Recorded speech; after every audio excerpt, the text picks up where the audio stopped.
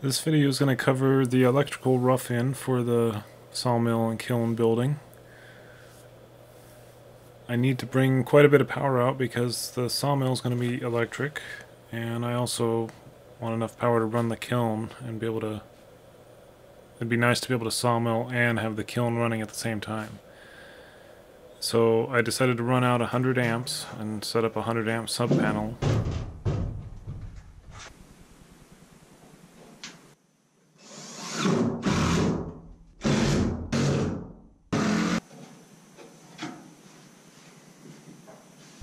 I put these in to staple my wires to. I thought 6 inches would be good, but it might be a little far, but it'll work. For the most part, a lot of the electrical will be in the wall that you're looking at right here. I'll have some outlets kind of scattered along, and that way I'll be able to plug in the heating system and the dehumidifier and all the stuff I'll need for the kiln. And then I'll also have a bunch of light switches that will control the fans and also the lights inside and outside. I'm going to make 4 of the switches 3-way switches so that I can put some switches on the other side of the kiln that are closer to the house, so I can come out and turn the lights on in the sawmill area without having to walk all the way to the far side of the building. After nailing on the boxes where I need them, I went ahead and drilled some holes, and then it's time to run some wires and connect all the boxes together. The sawmill will need about a 50 amp breaker. Dehumidifier actually only needs a 20 amp breaker, and of that it only uses about 6 amps or so. And then I also needed a couple circuits for running some heat lamps. And I also wanted a couple outlets just for plugging stuff in. And then there's also 2 big fans that will go up in the ceiling.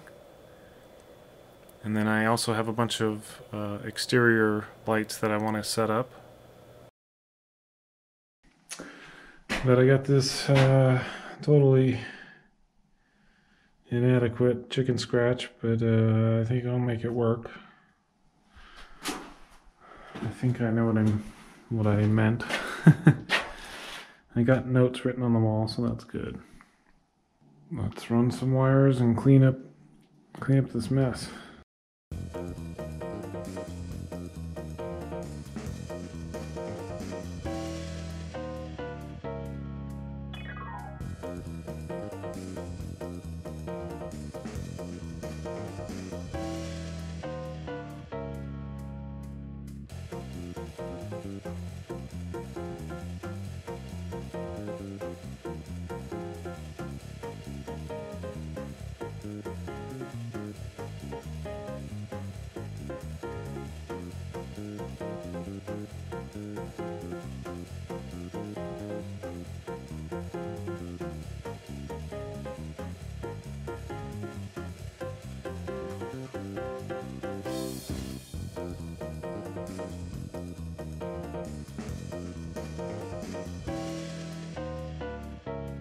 It's a new day, and man is it a cold day. Whew, it's got to be close to freezing out there, but in here it actually feels warm. Oh, warm. But last night I did some electrical, and I did most of it in here actually. I just got a few more things to run.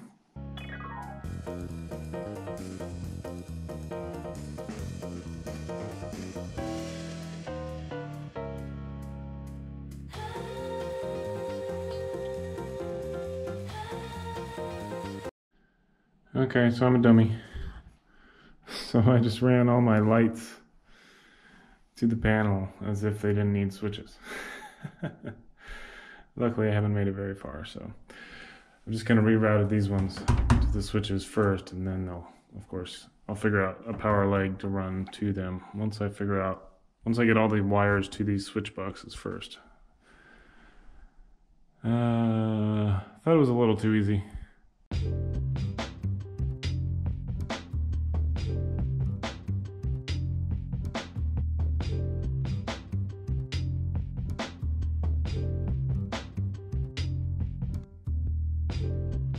Well, it's a new day. It's even colder today. It definitely got below freezing last night. I still got to get that hydrant in over next to the pole barn, or else I'm gonna have a geyser. But anyways, figured I'd do a little bit more electrical this morning before I do some more roofing. So I'm going to continue the process of routing my switch wires to the switches first before straight to the panel. That makes it very helpful when turning them on and off.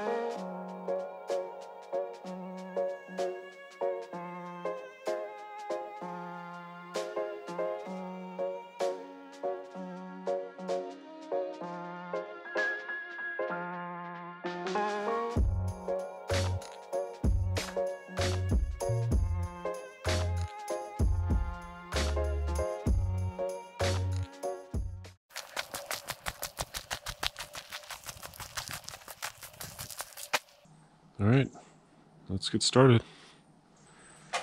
See if I can get it through this way.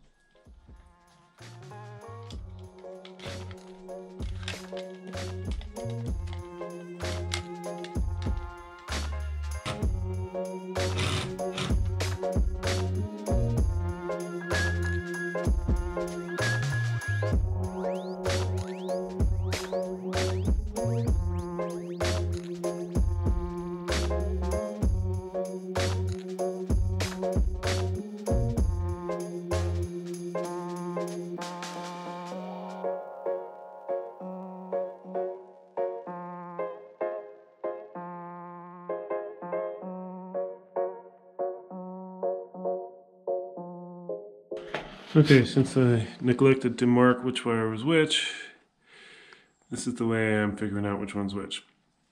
So I'm just taking a wire and clamping it to one, and then I go up, walk all the way back to the house.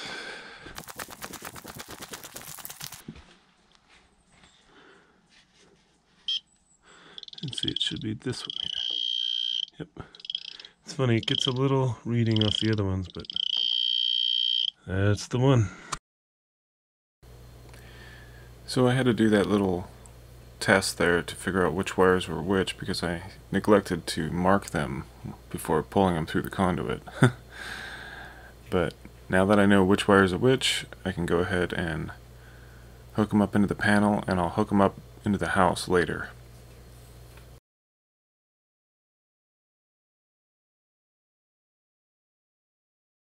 And then on the panel itself, because this is a sub panel, I have to keep the grounds and the neutrals separate.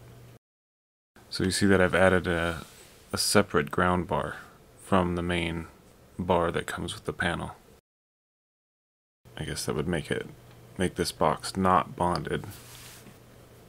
And so that's why I have 4 conductors going back to the house, because the ground needs to go all the way back to the main where it is bonded.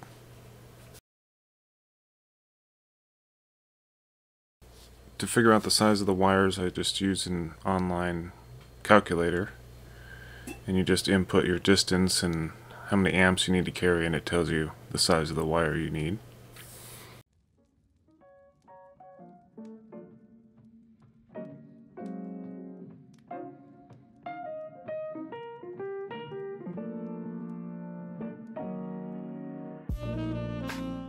And I was sure to coat the ends of the wire in anti-corrosion compound.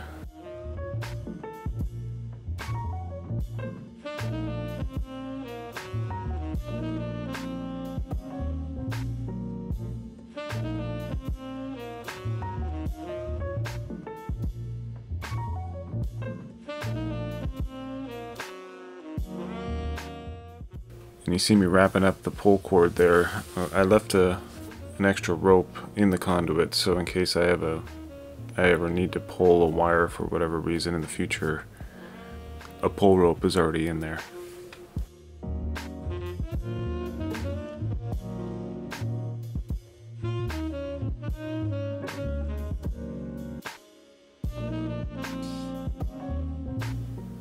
Alright, so I've plugged all my breakers in, and now I'm going to land all my wires.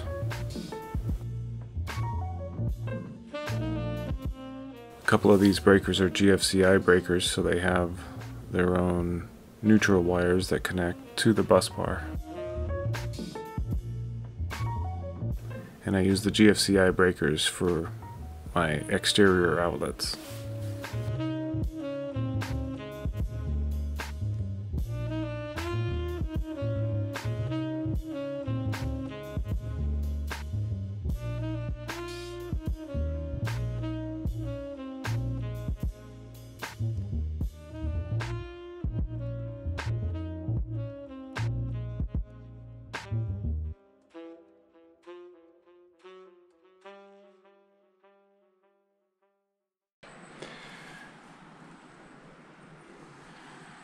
Alright, so far so good.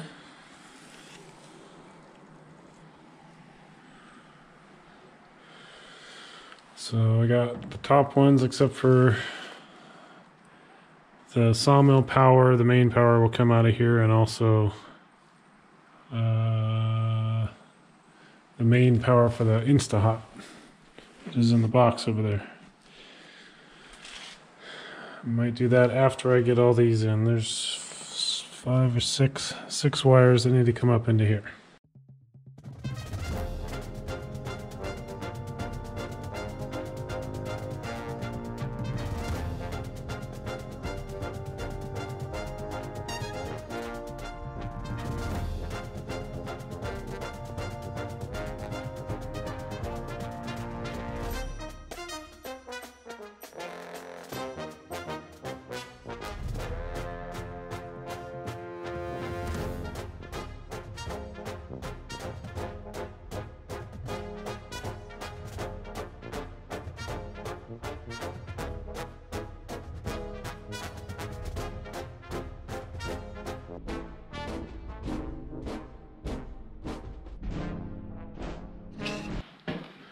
Okay, so I open this thing up.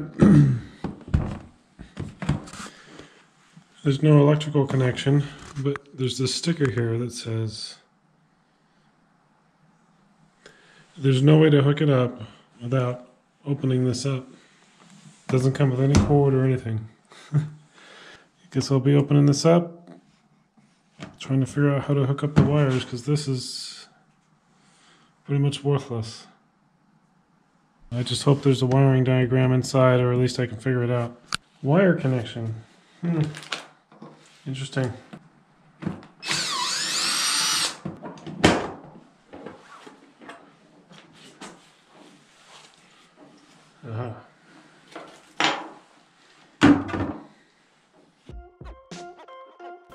Alright, so after a quick look at the insides, it didn't look too bad, and I decided I can go ahead and run the wire, and it'll be easy enough to hook up down the line once insulation and the sheeting is on.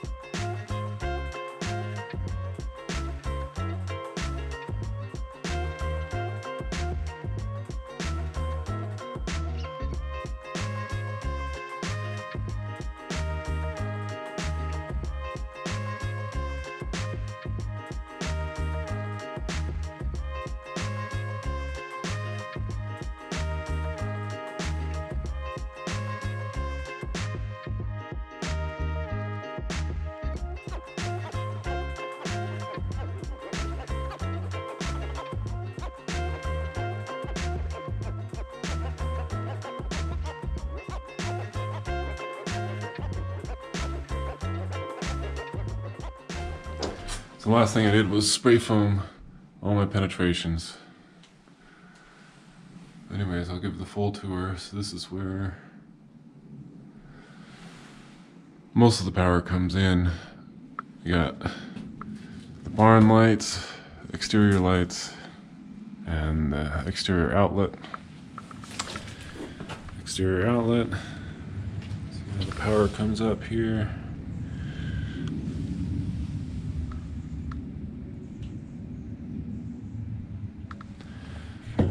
Whoop. I'll disconnect this and just have it sticking through the plywood, and so that it'll be able to just plug right in to a plug I'll put in there. This will just be a junction box. This is just a stop in the way. I put another pump power right here. So this is probably the one I'll use. For now, I'll just put a junction box over that one. I mean a cover over that one. And yeah, I'll put a plug in there and I'll be able to plug my pump in and mount it somewhere in here. Now that's the junction box. That's where the power splits for all the exterior lights. One goes up and over to that one. That one's actually on a different breaker, so that I can have that one on by itself. At least that's, I'm thinking in the future I'll just leave that one on. Here's where all the three-way switches go out.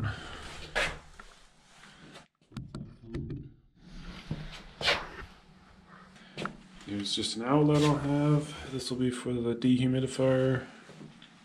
And that outlet also continues to one outside. There's nothing in this wall here except for that one.